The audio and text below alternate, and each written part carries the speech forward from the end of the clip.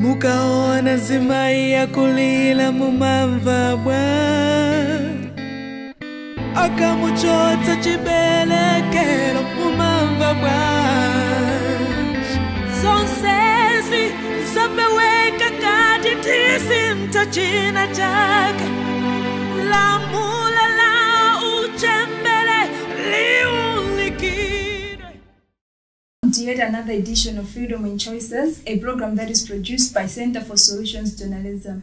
I'm Prisca Kunsida, and my guests today are Chikondi, Mlombwa, and Sharon Chilinda. Welcome into the program, guys. Thanks for having me. So, Chikondi, tell us more about yourself. Who is Chikondi Mlombwa?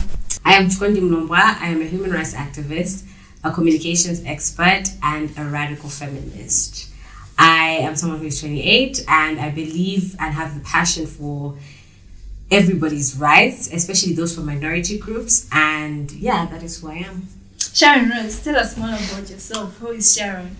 Well, simple girl. A feminist trying to find myself where I fit in with the whole feminism agenda. Involved with She Decides Malawi, movement builder, and really just, yeah, a simple girl. Okay, so you're all young people here. So I would like to know, what are the challenges that young people are facing nowadays, especially in the country? Well, from what I have seen and what I have noted, a lot of the employment rate for those of youth are very high. Healthcare is lacking. There's not enough resources, not enough information, not enough knowledge. Peer-to-peer dialogue and intergenerational dialogue. And just also giving them resources and in order to create who they want to be in the future in terms of capital, creating a business, and also education. There's a lot of youth that are failing to access the right education. And yeah, that's a lot, basically in one thing that I can briefly say. Okay, Sharon, what do you think are some of the challenges that young people are facing? I think Chikondi mentioned most of them, but a lot of the youth right now, I would say they're complaining with employment or just finding a source of income. Even if you try business, you see that it's not going anywhere, you're not evolving, you're just stuck in the same place. So yeah, really. Okay, so we are living in a digital world now. Technology is getting more and more advanced each and every day. Do you think that technology is supporting the advancement of human rights? I don't think so. Because the more it advances, the more expensive it gets. And then it also becomes a class issue. I can afford a phone, but someone in the rural area can't. So trying to find a way to fill those gaps for those in the rural areas, especially the young women, how do we also help them? Are we going to use radio stations? Are we going to give away laptops or what? How are you reaching them through the digital world? Because I feel as I said, the more it advances, the more expensive it gets. And it's not really an intersectional and inclusive field as it advances. Yeah. Okay, so for those people who can actually afford it, yes, how do you think it's helping them when it comes to human rights? Knowledge and networking and community. People are able to come together, talk about things, learn from each other, and also through that they figure out who they are, what they are lacking, where they can help in the community. And yeah, I guess that's how the information is spread, so that they can go out there and help others if they do. But yeah, that's my take. Okay, so Sharon, Chikondi has mentioned about access to information. So for those people who cannot access the technology stuff, how can they access information? Well, when she said knowledge, my mind jumped when she was mentioning radio, because at least right now, I think every district in Malawi has the community radio, right? And that is a really good move. But then there's still a very big gap, because something is going to happen. Let's say breaking news. I get to see what has really happened. Maybe it's a video or a picture of something describing something, but then they're just going to hear. And I'm not saying that they won't understand, But sometimes you need to see something to like really understand what it is really saying, you know? So I think there's a really big gap on that.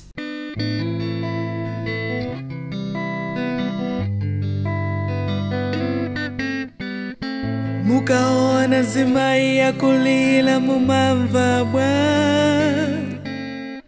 akamuchotsa chibelekelo mumamva bwa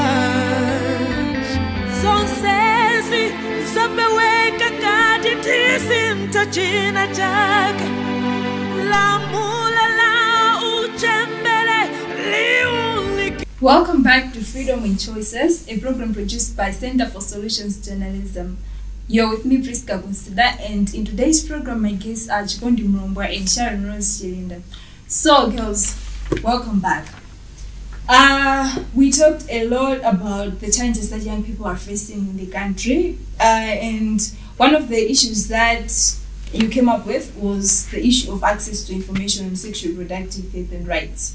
So what do you think are the challenges now that young people face when they want to access SRHR information?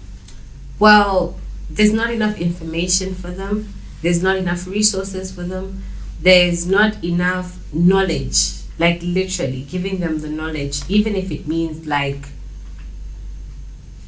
printing out flyers or having little trainings or even going out in the rural areas to talk to them and stuff. Nobody is doing that. And so that is really affecting people, and they're afraid and ashamed when it comes to SRHR, because sexual health, reproductive rights, the first word is sex. So now it just sounds like it's something that is taboo, something that is demeaning, something that is not even spoken about in the community. So I feel like that is the problem. The gatekeeping and not even wanting to try to give them that. And when you do give them that, like when you do talk to them, which is the elderly, you scare them. So how do you expect these people to actually keep themselves safe and taken care of and, you know, protect themselves and understand their bodies? You know, it's their well-being, when they have every right to know the options they have to take care of themselves and be given the resources and access to that. Okay, one would argue to say that Malawians have a problem when it comes to reading. Like, most people don't like to read. So even if you mentioned about flyers, that's why I'm asking you this. So even if we produce the flyers and they're all over the place, are you sure that young people will be able to actually get them and read and understand the messages? There's always a way to communicate with everyone. Always a way to communicate with everyone. If you go out to schools, even the rural areas, you have to talk to them and approach them in a way of that this is benefiting you. So even if you give them the flyers, yes, what is wrong with someone standing there talking about it and someone who is lively, you know, can, you know, hype a crowd, whatever, and then at the end you give them the flyers?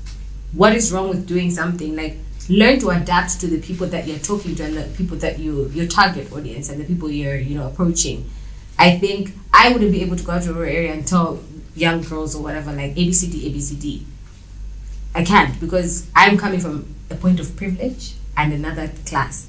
Whereas if it's somebody who within their community has influence, even if they're just slightly older or even in the same age range, and talks to them, if she is an influencer, a leader, what's wrong with her doing it and you being there to capture and research and just support and let them know that even we can come to you, or even bringing them to us? What is wrong with actually making people feel like they are people, they are humans, they are dignified, like they deserve this and they deserve to know about it? Okay, Sharon, what do you think are some of the challenges that young people are facing when they try to access SRHR information? Well, I think we're not using creative ways to like tell them this is this, but also we're not telling them the whole story. Mm-hmm. Just tell them maybe abortion is bad, full stop. You don't explain why it's bad or why it's not bad. So that is really a problem. So what do you think needs to be done to solve the issues that we have raised? I think approaching young people with the same information but in a creative manner. Not just creative, because not everyone is creative like that, but as she said, using different methods to relay the message to them so that they understand, but also not just telling them half of the story. Let's have the whole thing out there. Don't just say abortion is bad.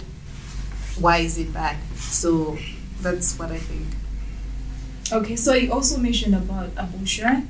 So abortion is one of the burning issues on sexual reproductive health in Malawi. So what do you think about the termination of pregnancy bill? Do you think that the Malawi government should enact the proposed termination of pregnancy bill?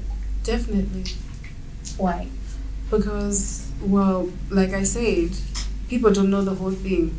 If you looked at the whole bill, you see it explains things properly. But they just think you can go and access what people think is that if you're pregnant and you just don't want the pregnancy, then you can go and get it. You know, you can go and get an abortion just like that. That is what people think. But that is not the case. There are procedures in there in the bill that people do not know about. They just hear the heading abortion and everyone is like, oh no, that is bad. Okay, so what does the termination of pregnancy bill say?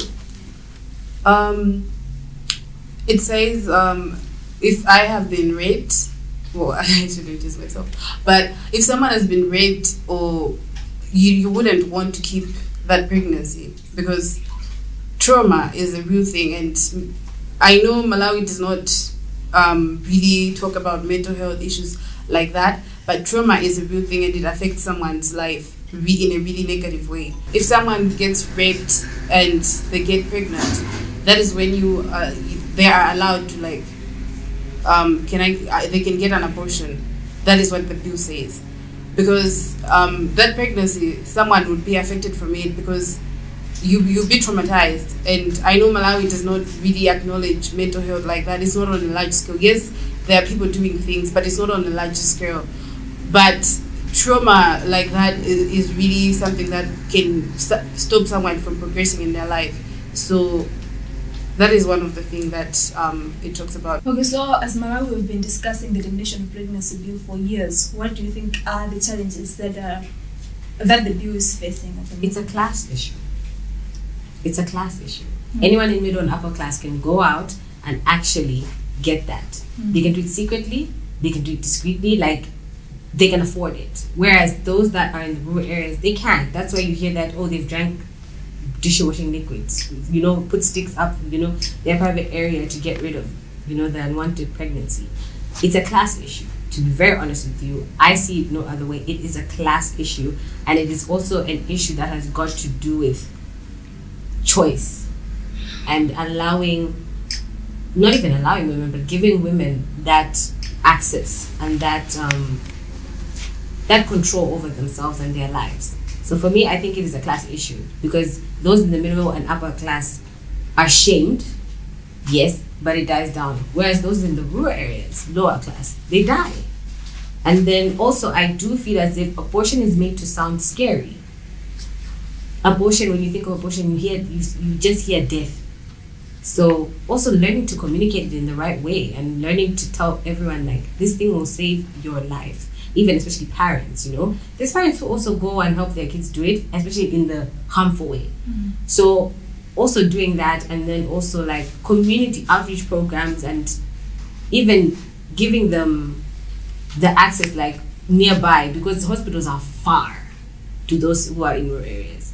Building those kinds of communities and buildings and those sort of situations that can help them understand and just be right there. Whereas somebody from Loa should go the way to Blanta and they can't even, like, money, transport. So being considerate of them and their conveniency and stuff. Yeah. Okay, so Sharon, you mentioned about the bill saving lives. How do you think the bill also benefits young women and girls? Before I answer that, I just want to say, from the point you say that it's a class issue, it's also selfish, because the people who are approving this law, they're not in the rural areas. They might have a house there, but they do not stay there. They can't relate to what a girl who is 12 years old goes through. So it's selfish, because if their daughter or someone who they know goes through something like that, they're going to pay for it. And like you said, in secret. They're going to go do that and no one is going to know about it. But that 12-year-old girl in the rural area is going to suffer. She might even lose her life. So I think it's really selfish. Yes. Okay, so in as much as you're for the bill, you would want the bill to be passed, and we know that it is only the members of parliament who are responsible for actually voting for the bill. What is your message to members of parliament concerning the bill? Members of parliament and religious leaders, those are the people I want to address. I believe that if you want your community to trust you, if you want young women to thrive, young girls to thrive, and if you want growth and progression within your communities, and even young boys, young men, giving them that knowledge, that access, and letting them know that you can have sex, but please do it in a safe way. There is protection. Giving them all that information, it will benefit you, because there's so many other people. I don't know how people are able to sleep knowing that out there someone has died today because they tried to do it. You know what I mean? And religious leaders, I believe that God is love, and I don't think controlling someone is the way to go. And I feel compassion and empathy, which are fruits of the spirit, are key. So when you look at these things and when you're deciding these things or when you're trying to control these things, what I believe is that, as I said, God is love, and I don't think God would want me to suffer at the hand of man's hand, under man's hand. I don't think so. Thank you for watching Freedom in Choices. Today you're with me, Prisca Kunsida, and my guests in the program were Chikondi Mlombwa and Sharon Chilinda. Until next time, bye.